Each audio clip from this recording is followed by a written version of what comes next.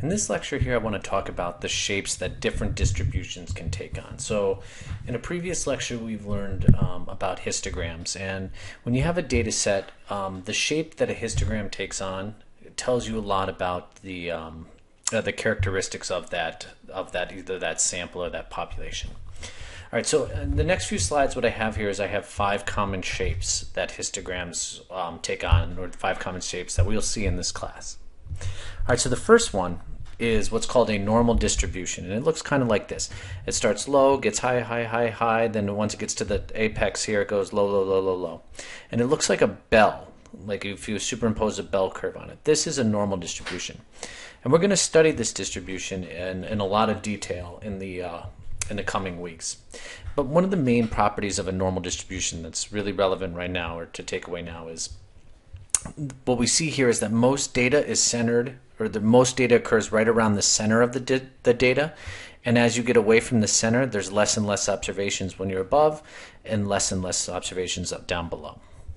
All right, 2 other types of distributions we could have are called skewed distributions. And this one looks like a normal curve, and then it has a tail that shoots off to the right. This is called a right skewed distribution. And this one here, it looks like there's a normal curve here, but then off down to the left, we have this tail. This is called left skewed. Let me give you an example of something that might be right skewed.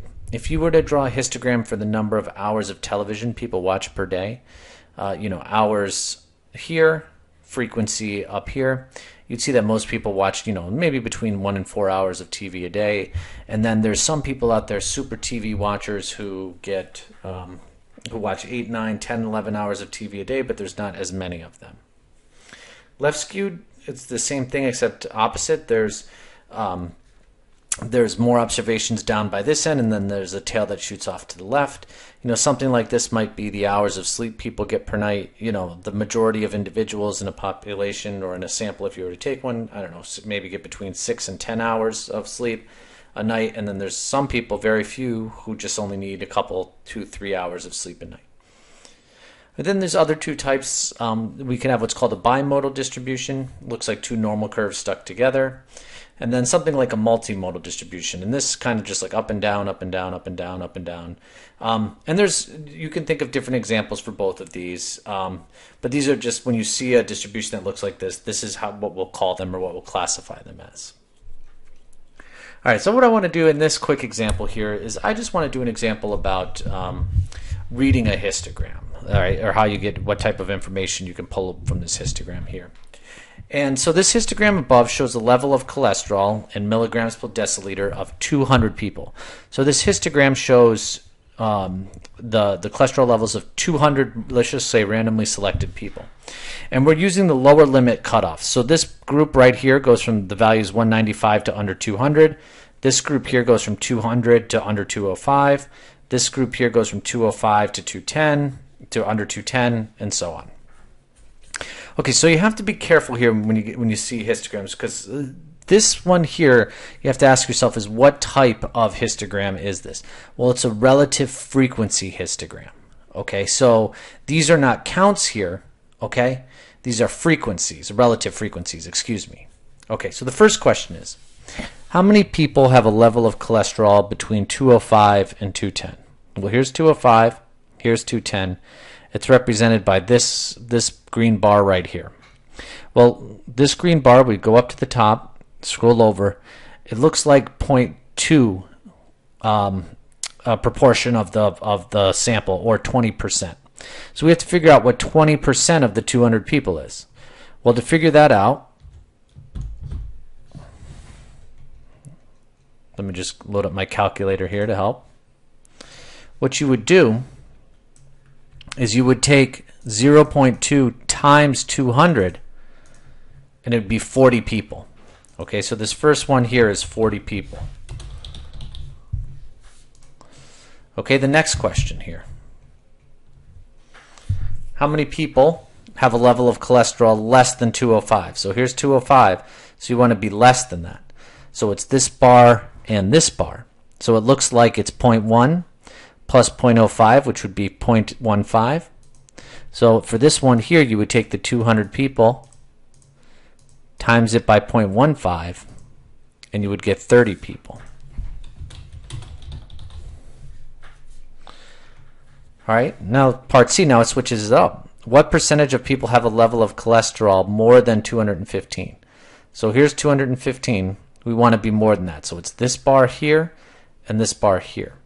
So it's asking for the percentage. So that's 0.25 for this bar, 0.05 for this bar. Well, that's 0.25 plus 0.05 gets me 0.30 or 30%. Now finally, how many people have a level of cholesterol between 205 and 220? So that would be this green, this blue, and this green here. So 205 is 0.20,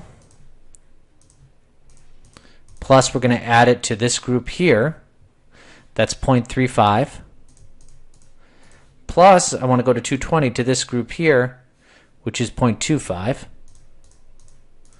which would be 0.8 times the 200 people, and it looks like there's 160 people. All right, so that's how you would just read information from these histograms. All right, so I want to talk now, we've been talking about population and sample data. What do we use? What's the difference, or what do we use sample data for? Okay, so we know that population data is the values of a variable from an entire population, and sample data are the value of a variable for a sample of a population. All right, so the distribution of a population data is called the population distribution, or the distribution of the variable, and the distribution of sample data is called the sample distribution. Okay, so how does the sample distribution, or what does the sample distribution help tell us or estimate for us about the population distribution?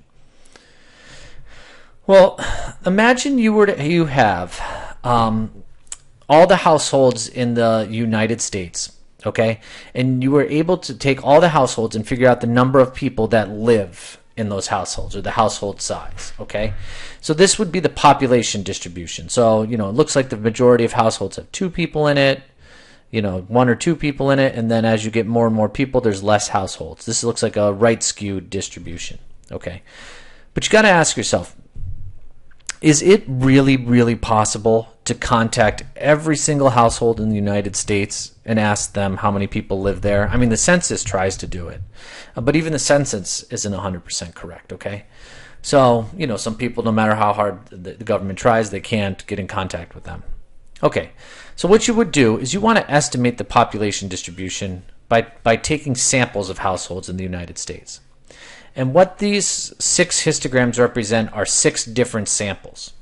And if you look at the sample data that you collect, okay, the histograms look pretty close to the population distribution, but they're not exactly the same. Like even this one isn't exactly this one, okay? So this one looks pretty close. This one kind of looks like this one. This one kinda. But what we're seeing here is that the sample distributions, while they don't 100% get it right, they all do a pretty good job estimating what the population distribution looks like. So a sample distribution, what we're going to be using them for is we use them to help estimate what the population distribution looks like. Okay, so for a simple random sample, the sample distribution approximates the population distribution. And one thing that you're going to see later on in the class is that the larger the sample size, so the more observations you have in a sample, the better the approximation tends to be.